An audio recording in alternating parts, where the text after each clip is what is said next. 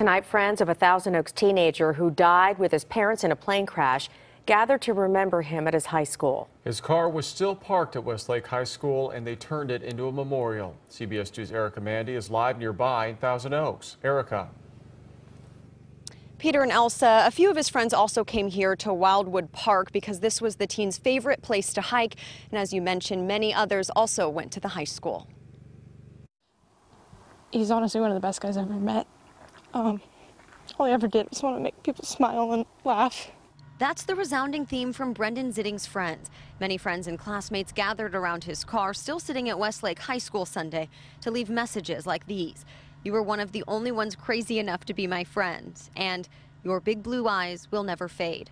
The 17-year-old Westlake High School senior, John Brendan Zitting, and his parents, John and Karen, along with their pilot, died in a plane crash Friday. They took off from Van Nuys and were heading to Eugene, Oregon to tour the university there when the plane went down. I want people to know who he was, and not just as that kid that died from a plane crash. I want people to know that he was a genuine person. That's why Molly Bradford and a few others helped organize the gathering at Brendan's car. Just a lot of things that we knew would make him smile because he was always smiling. They gathered to remember and to look for closure. The last text I have from him is just him saying sorry that he couldn't play games with me one night because he had homework to do. And I just wish I could have, just said bye. I'm just going to miss you, Brendan.